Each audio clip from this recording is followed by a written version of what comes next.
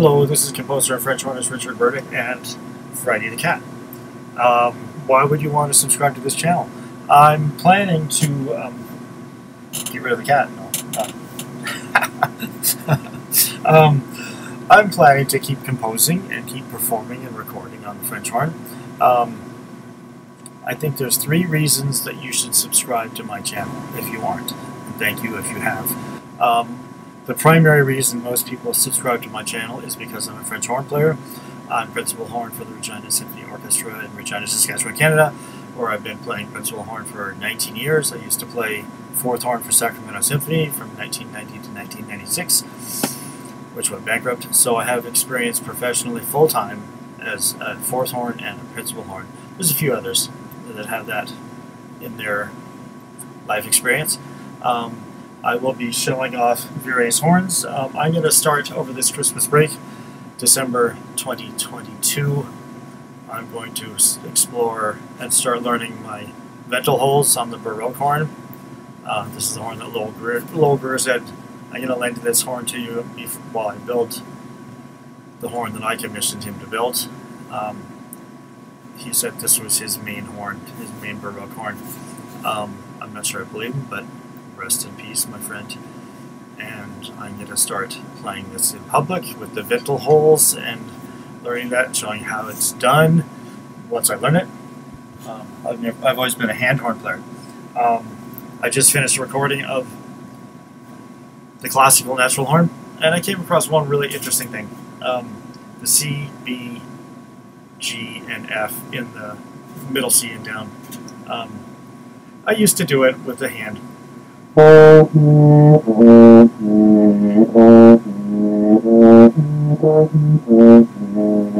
Right? You can get the pitches. It's never loud enough. So I realized taking the hand out of the bow. Even though you think it's going to go sharp, but actually you can bend it back down more easily. And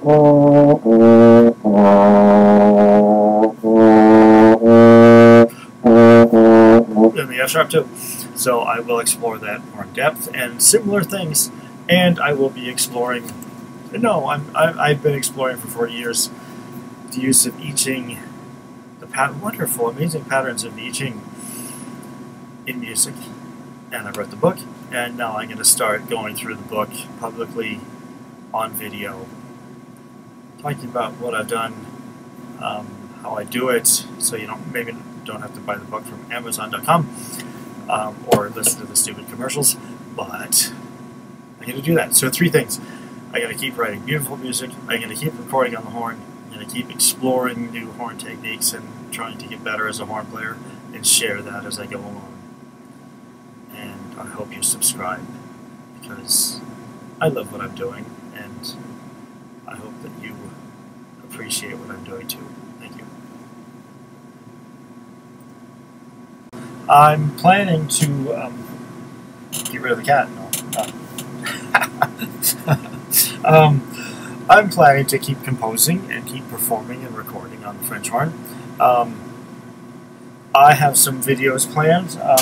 One of them includes some technique. I just finished the recording of using my classical natural horn, and I'm going to talk about some unusual techniques. I'm talking the high A, the difficulties with the high A, which is very interesting.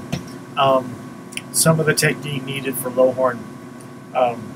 I saw passages. It had a C and a B and an F and a G below middle C, or middle C. I'm